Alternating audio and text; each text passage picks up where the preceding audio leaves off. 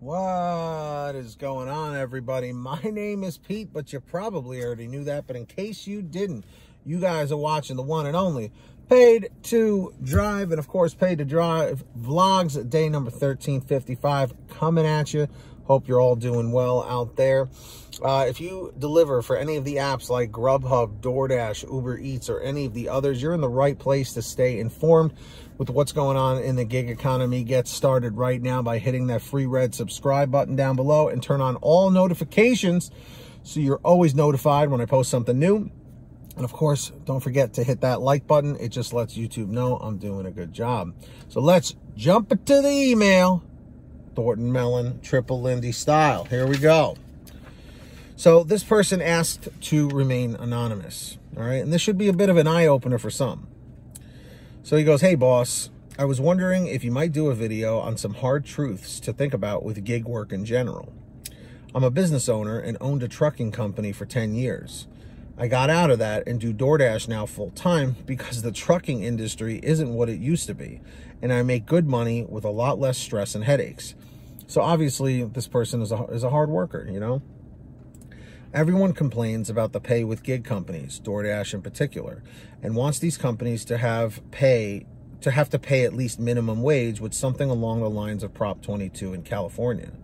What people don't realize about this is that if this happens, then we will no longer be independent contractors and we will be employees instead. If and when that happens, then all gig companies can set a minimum acceptance rate. That means no more cherry picking, no more declining any orders. The gig companies will make it so you have to accept every order regardless of whether it tips or not. Once that happens, then two things will eventually trickle into effect. Customers will realize that their orders will be delivered no matter what and stop tipping. And then number two, which will lead to the death of the gig economy altogether. DoorDash used to have the best pay model, and it was easy to keep your acceptance rate high at numbers when they had a $7 minimum on all orders. It's been a long time since the $7 minimum. Yes, they supplemented that with part of the tip when the tip was high, but at least they paid decent on even the no-tip orders, and it wasn't them keeping the tips to put on the other orders. You still got the full tip on that order, and they just lowered the base pay. Well, everyone complained about that and even sued DoorDash over it. Then it went to a $3 base pay. Still, people kept complaining and complaining and complaining. Now we're at a $2 base pay for most orders, and still people are complaining. DoorDash can legally take base pay away completely with us being 1099 independent contractors, and then we work strictly for commission, tips only. Just wanted to point out that the more people complain and raise hell, the worse things get for everyone. People seem to have short memories and forget that things can and will always get worse than they are. Please don't share my name. Hope this is something that will interest you. You seem like you play fair to both sides. So, to the anonymous person who wrote this, I do agree that, you know, a lot of drivers do want that minimum wage, which really is an employee mindset. I do try to play fair to both sides because both sides have pros and cons. Both sides have good points and both sides have bad points. The $7 minimum was a very long time ago. But it does seem that nowadays some drivers, some dashers are making more money than they were back then. One thing that I have said in many videos and will continue to say in even more videos is that every market is different. Well, Pete, you always say that. It's the truth. What works in my market may not work in yours. John in this state, let's say Kansas or something, might not be making a lot of money. But Bill in Florida is killing it. Same day, same time. Okay? Why is that? There's a lot of factors involved. The restaurants, how long the restaurants take to make the orders, the kinds of clientele you have, the level of income of people, you know, who's tipping higher, who's not tipping at all. Okay? What kinds of restaurants you're picking up from in general, fast food places, or places that are more sit-down restaurants that have takeout.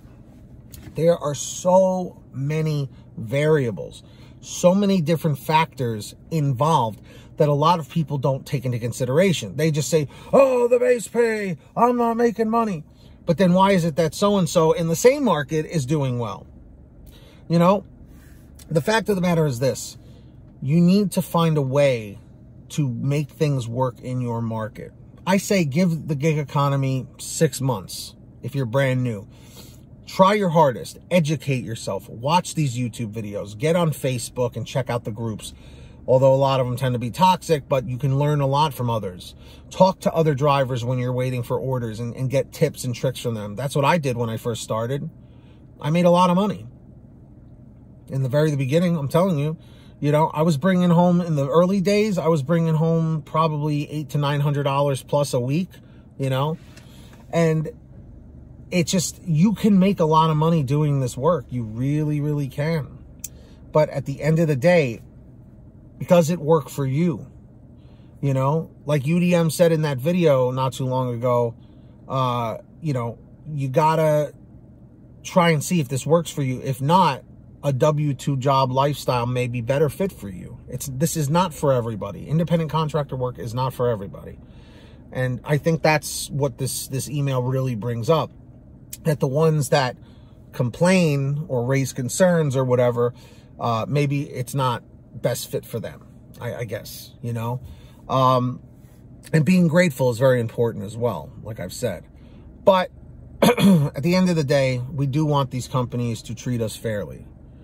And I'm hoping at some point we can all come to a happy medium. It's food for thought, wishful thinking, but we'll see what happens. So on that note, everybody, if you guys ever want to send me anything, send me an email at paytodrivestories@gmail.com, just like this person did. Or for a quicker response, you can message me on the Patreon app or at patreon.com/paid2drive. The link is in the description or in the pinned top comment. Also, as a perk, I will give you shout outs in all my new videos. So when you hear your name called in the chat or the comments, say, hey, Pete, I heard my name.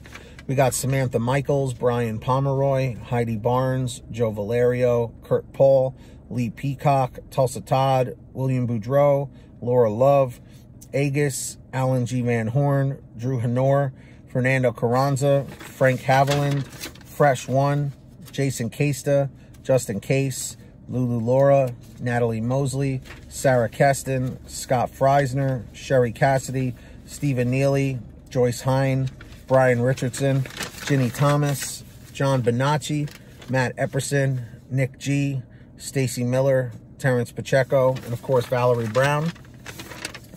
So links in the description if you want to sign up, or the pinned top comment.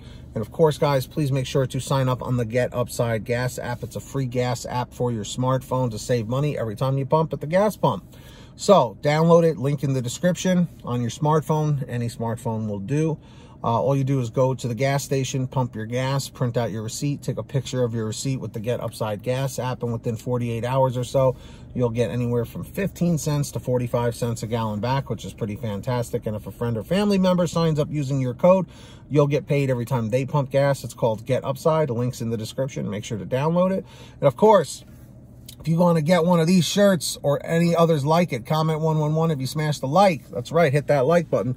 You could do so at paytodrivestore.com. Everything's on sale. Lots of different designs, lots of different colors, and all different sizes.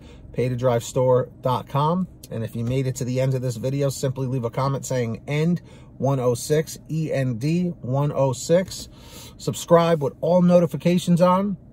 Hit that like button down below, of course, and well, hit the notification bell, and of course hit that like button. It just lets YouTube know I'm doing a good job. And until next time, get that money, get that honey, keep hustling and keep bustling, and we'll see you next time right here on Paid to Drive and Paid to Drive Vlogs. Have a good one, guys. Drive safe and be well.